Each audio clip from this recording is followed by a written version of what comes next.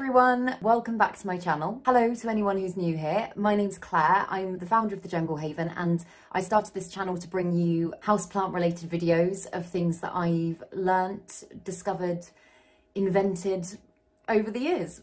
Firstly, thank you to those of you that have got involved with our giveaway competition so far. It is still running, so if you want to be in with the chance of winning these prizes, then I will link above the video where you can get all the details of how to enter, and I'll pop it in the description box below as well. I did actually plan this video to be a whole load of houseplants kind of DIY tutorials, but I have a feeling that this is probably going to take a bit longer than I'm anticipating, so I've decided to spread them out over several different videos, because otherwise this video would go on for hours and hours and it would be slightly tedious for you and for me. So this week's video is a tutorial on how to make a basket style planter like this one. Yeah! It might not be the most conventional way of doing it, but it's how I like to do it, and so I thought I would share it with you. Because they're not usually the cheapest things to buy, if you fancy getting creative and saving yourself some money, then why not? So what you will need to make your basket planter: some thick, I think it's called jute string. You can use something thinner, but it's going to take way longer and be a lot more fiddly. I actually got this, weirdly enough, from a restaurant. They had loads of them lined up on the windowsill and I really liked it, and I asked if I could buy it, and so I think I got this for about £4. But you can buy it everywhere. You can buy it on Etsy, you can buy it on Amazon, you can buy it anywhere. You will also need a pair of scissors, some sort of strong glue. I'm going to use a glue gun, but any sort of strong glue will do. A piece of cardboard. This is going to be the base of the basket, so make sure you choose a bit of cardboard that is roughly the size of the base you want. The cardboard is technically optional, but if you wanted to sit fairly flat and have a more kind of consistent shape, then I would recommend using it. If you do use the cardboard, you're just going to need something that you can draw around to get the circle, which will be your base. I'm using a candle, but you can use a compass ideally if you've got one, but otherwise a plate, a bowl, a cup, anything that's a circle, and a pen or pencil to mark that with. Again, this is optional, but if you want to add some kind of detail, like tassely bits like I've got on this one, then you will just need some bog standard string. And that's it. I'm going to attempt to film this from 2 angles so that you can see more clearly what I'm doing. I've currently got my laptop up there on a music stand, so we will see how this goes. So let's jump into it. No, that doesn't sound right coming out of my mouth. I can't pull that off.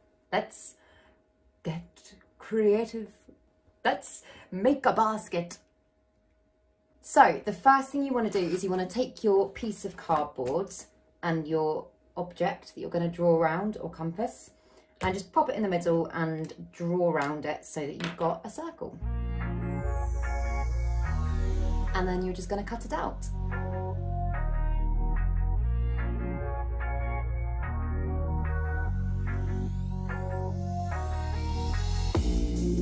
This is easier if you've used a compass because you'll actually be able to see where the middle is. But if you haven't, that's fine. Just take your pen and just mark a dot roughly where the middle is. And now you're going to take your string or jute rope and just make a little loop like that and stick it together. That's going to be the middle point.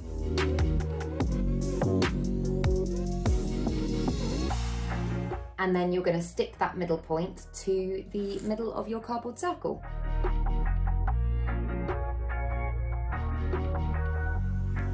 I forgot to say as well, I haven't cut the string at all. It's still attached to the ball, so I'm just going to work with it off the ball. And now we're just going to continue to glue and wind the string round like this.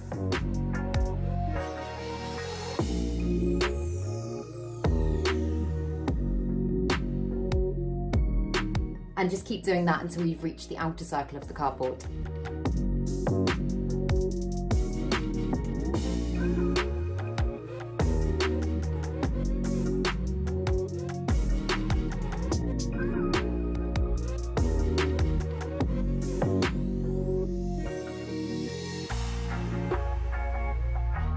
So when you reach the edge, it should look like that. So almost like a little coaster. And so now you're gonna essentially continue to do the exact same thing, but instead of building it outwards on the cardboard, you're gonna build it up on the rope to kind of form the walls of your basket.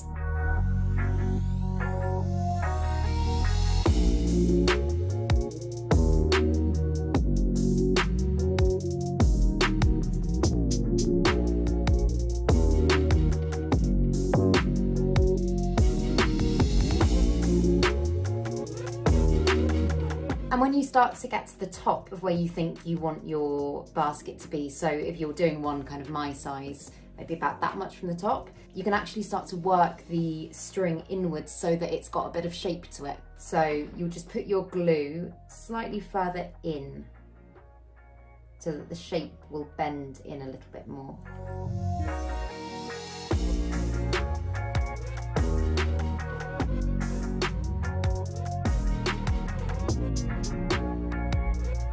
And once it's at a height and shape that you're happy with, you can go ahead and cut your string.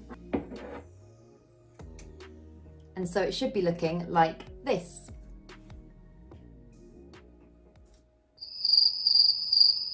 My camera just stopped recording and I had no idea. So what I have done, which I will show you via that, I'm just making some little handles for it.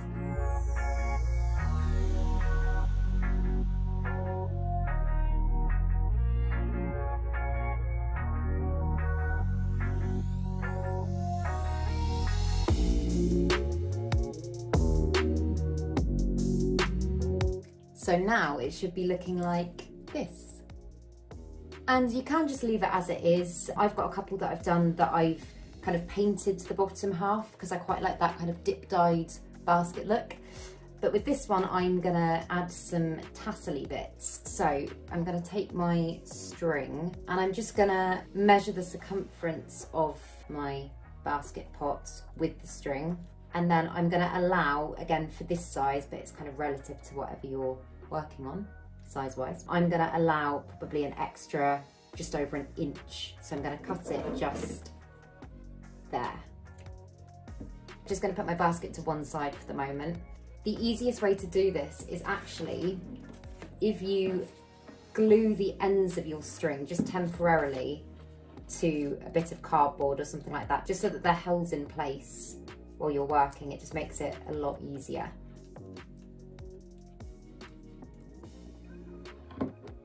I'm changing scissors because those ones are not good at cutting string. So now I'm going to just cut little pieces of string. I'm going to do mine about that, but at the end of the day, it's better to have them too long than too short because you can always trim them afterwards. And I'm just going to make it into a loop and put that loop under this and then thread it through like that. And as I say, at the moment, the length of that doesn't matter too much. I'm just gonna do that all the way around until I get to here.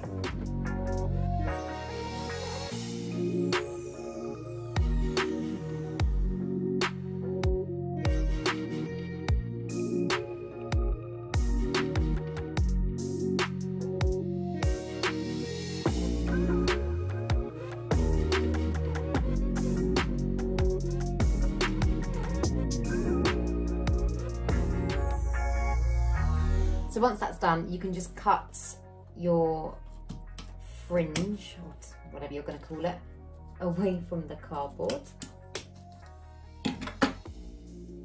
And just double check that it's going to fit around your basket.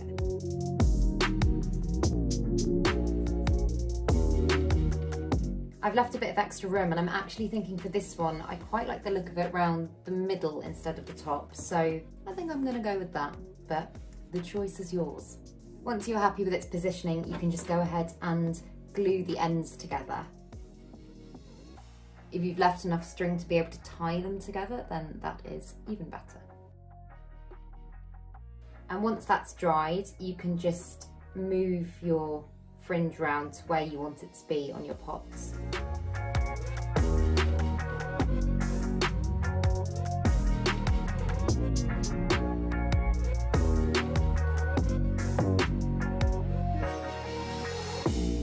You don't have to do this, but I just want to make sure that it stays in place. So again, I'm just going to put a little bit of glue to hold it.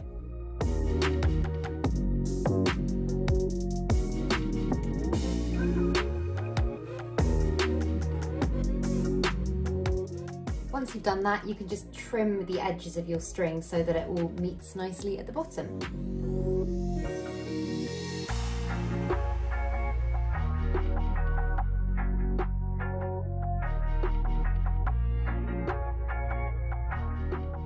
and you are done. Your very own little DIY bohemian plant planter. Plant planter? Basket, that's the word, basket. I really hope this video was useful. If it was, please make sure to give it a thumbs up and subscribe to my channel. I will be doing lots more of these sort of things if you want to see them, so let me know in the comments if you do. If you do decide to give this a go, I would absolutely love to see your plant baskets, so make sure to tag us on social media. Instagram at TheJungleHaven, Facebook TheJungleHaven. Have a lovely week everyone, and I will be bringing you lots more plant videos soon.